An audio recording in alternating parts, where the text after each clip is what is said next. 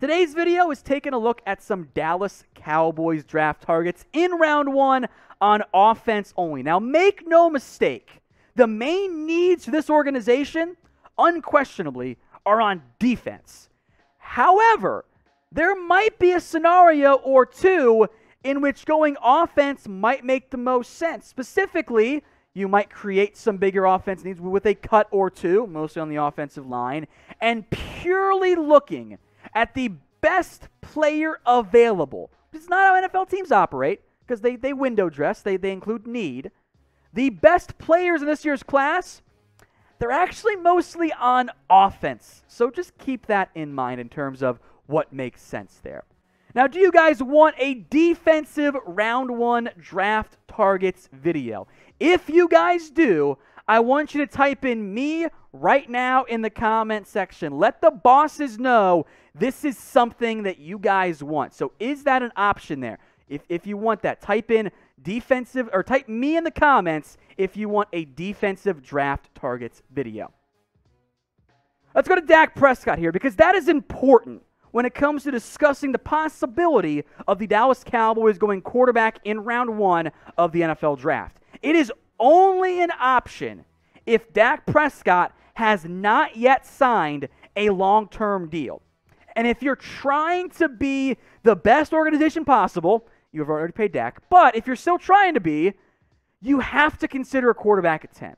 It's not fun for the Cowboys, but the last thing you want is you don't sign Dak, he balls out, the defense is still pretty iffy, but you're on the right direction, but now Dak's a free agent, he says, F you, I'm out. So because of that, we're taking a look at some draft targets at the quarterback spot for the Cowboys. Before we get there, should the Cowboys go quarterback in round one?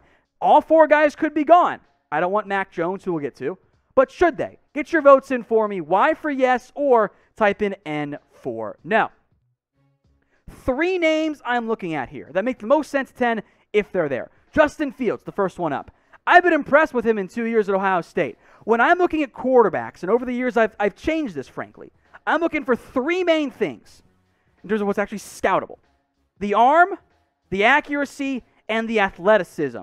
Justin Fields checks off all three boxes. Now, it is fair to bring up some of the Ohio State scheme stuff and that Justin Fields wasn't asked or forced to make a bunch of difficult reads and tight window throws and all that. Part of it was because the Ohio State offense ran a lot of option routes, so you're waiting to see which option the receiver takes, and it looks like you're holding him down staring down your receiver for a while. And he was awesome against Clemson. It took a bit of a step back a couple weeks before that against Indiana and Northwestern, but I'm intrigued by him. If he's there at 10, and the Cowboys don't have Dak Prescott under contract, he's my number 2 quarterback this year. I'm going to jump all over that if I were the Cowboys. Zach Wilson is next up here, coming off a big-time breakout year for BYU. He's got the tools that you want, those same three AAAs, arm, accuracy, athleticism. His best plays came when he was bailing on a pocket, sometimes clean, and his quick release makes his arm look so effortless as he throws it deep downfield. Now, he's got a good arm, a strong arm. It's not the best in this year's class, and you have to at least acknowledge the one-year wonderness of Zach Wilson. His first 2 years at BYU, he wasn't very good. It was pretty middling for a college quarterback. This past year was awesome. So again, he might go number 2 overall if he's there at 10. If you haven't paid Dak Prescott, that's something you have to consider if you're the Cowboys. Next up here is Trey Lance, who, again, limited sample size in terms of actually starting football games. Of these three, the least experienced. Only played one game this past year. But I think from an arm strength and athletic perspective, the upside's right there with Trevor Lawrence. Now, he needs development. Don't get me wrong there. The accuracy can be a little iffy at times. His play style at North Dakota State was, okay, make the first read. If it's not there, just run. You're better than everyone else out there. The level of competition that Trey Lance faced for North Dakota State, both the talent around him relative to others versus who he's going to face in the NFL, substantially different. Every time Trey Lance walked out on the football field, yes, he was the best football player. he had the best supporting cast around him as well. If he's there at 10, though, you could take him, sit him for a year, and then have to lose Dak Prescott in free agency, but you got to cover yourself at the most important position. Now, some other quarterback prospects I want to mention here briefly. Yeah, Jamie Newman and Kellen Mond are big arm guys with inconsistency issues. I don't love them.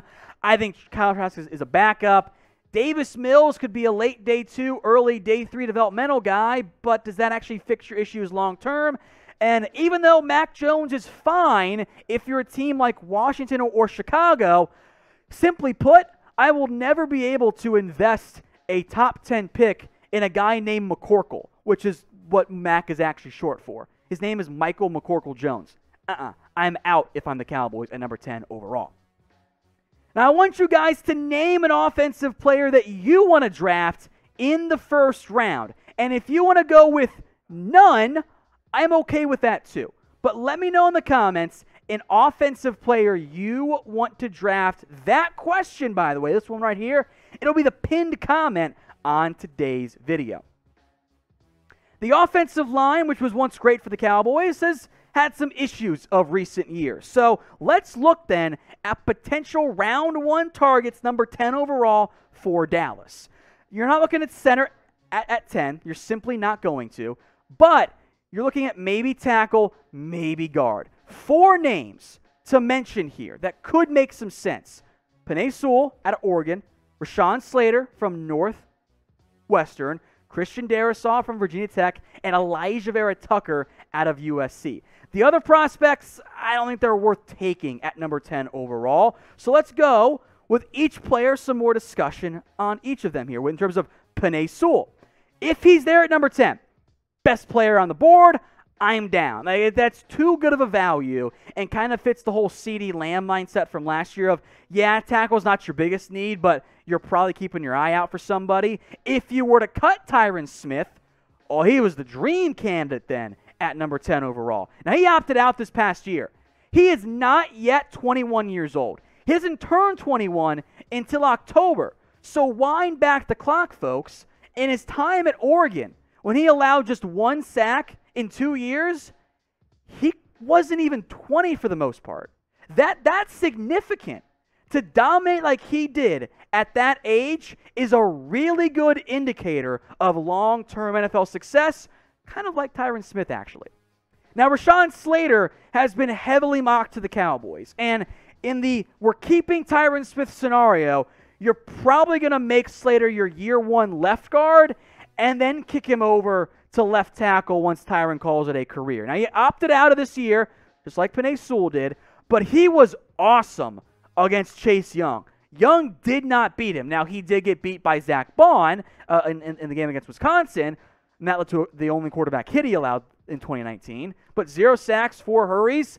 He's what I call a shielder. He's not someone who's going to maul you as an offensive lineman, but he will do a good job of being able to turn you and protecting the quarterback. The opposite play style is that mauler, and that's what I think Christian Darrisaw is. He is a bully on the offensive line. Just ask Chaz Surratt, because that was a bad game for Chaz. 3-year starter at left tackle for Virginia Tech. His play style might fit better at right tackle, but, I mean, look, he was partially covered up in a passing adverse offense at Virginia Tech, so the sacks, hurries, pressures aren't the most indicative of a normal college offense, but still, he was really good for the Hokies. I don't love him at 10. He's probably more of a trade down candidate, like if you move down with like the Bears or Washington for a quarterback and the defensive guys are off the board. I like Darrisaw quite a bit. Elijah Vera-Tucker's next up here. I like the positional value of having someone who could play left guard or play left tackle for you. And he played left tackle for USC this past year. His play style, though, you know what? I think he's best at guard. He's not an option for me, really, at number 10. I don't want to draft a guard in round 1. Now, if you think he can be your left tackle, different conversation. So that's why I included him here. But at 10 or in a trade down, it's not the route I would want to go if I were the Dallas Cowboys. I don't think that that's a path that really fits what they should be trying to do on offense. Couple other 5 offensive linemen I want to briefly mention here, 5 guys. Tevin Jenkins is a right tackle out of Oklahoma State, so I'm intrigued by that option if you want to replace Lael Collins. Jalen Mayfield's kind of viewed as a little bit of everything. He could, depending on who you ask, could play any number of spots on the offensive line. Alex Leatherwood is either a tackle or a guard. Liam Eichenberg, Samuel Cosme from Notre Dame and Texas, respectively. Those are left tackles, probably. They're not round 10. They're not number 10, overall options. So if you trade down, if they're there in round 2, keep an eye out for them. So should the Cowboys go draft a lineman at number 10 overall? Get your votes in for me. 1 for yes or 0 for no. Now, if you guys want even more NFL draft coverage, including our live NFL draft coverage and plenty of NFL mock drafts, go subscribe to Chat Sports. The link is at the bottom of your screen. In theory, most of you guys are already subscribed, but not all of you are. It's youtube.com/chatsportstv. This offseason, with the draft and free agency almost here, we're going to keep you guys covered on everything going on around the NFL. And if you want in-depth draft coverage, there's no better spot. Go subscribe today. It's youtube.com/chatsportstv. I'll put the link in the comments as well to make your lives a little bit easier. youtube.com/chatsportstv. Looking now at the skill position side of the ball for the Cowboys. Could they take somebody to fill a spot here in round 1 at number 10? Running back? No, not going to happen. Receiver? Maybe, maybe not. Tight end? Potentially. What makes things interesting for this year's class is that, at least for my own personal board, it's probably going to be one of these 4 players who are the best player left in the draft. Devonta Smith out of Alabama, Jamar Chase from LSU, and Jalen Waddle from Alabama, 3 receivers there who I love, and Kyle Pitts, the tight end. All 4 of those guys are legitimate round 1 prospects. I love them all. They're great. They just don't happen to fill a need for the Cowboys. So because of that, pick a wide receiver skill position player, because Kyle Pitts is, he's kind of a receiver tight end hybrid, right? Pick one for me. Before we discuss them in depth, pick one. S for Devonta Smith, W for Jalen Waddle, C for Jamar Chase, or P for Kyle Pitts. Let's go with the Heisman Trophy winner to start. Unstoppable this past year for the Crimson Tide. Great route runner. He's fluid. Fantastic hands. The production obviously is a major plus there. What gives me some pause, though, is that he is profoundly undersized and not nearly as fast in terms of straight line speed as you would expect for a guy listed at 175. He might have played closer to 170, guys. The production's obviously awesome. He is already 22 years old. If he's there at number 10, he would probably be the best player on the board. I don't know how good of a fit he would actually end up being, and you'd have to trade Michael Gallup, but it's at least worth discussing going through the process if you're the Dallas Cowboys. Jamar Chase next up here, kind of forgotten about because he opted out this past season, but he was dominant, just as good as Devonta Smith was, frankly, in 2019.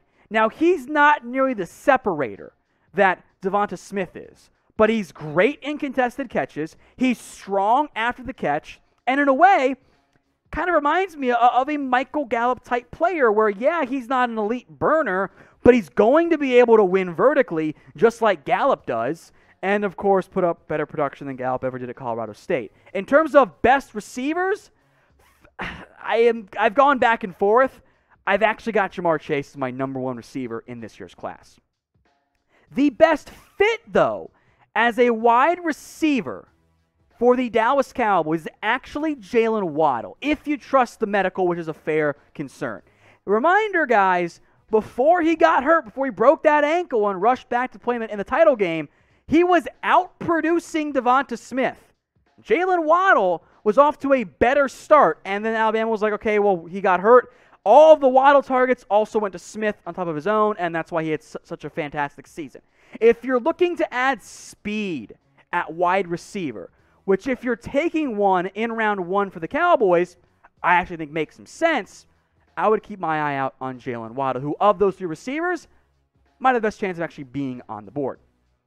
Lastly, it's Kyle Pitts. And tight end is I'm going to go quote-unquote bigger need in terms of being able to upgrade over what you already have than receiver.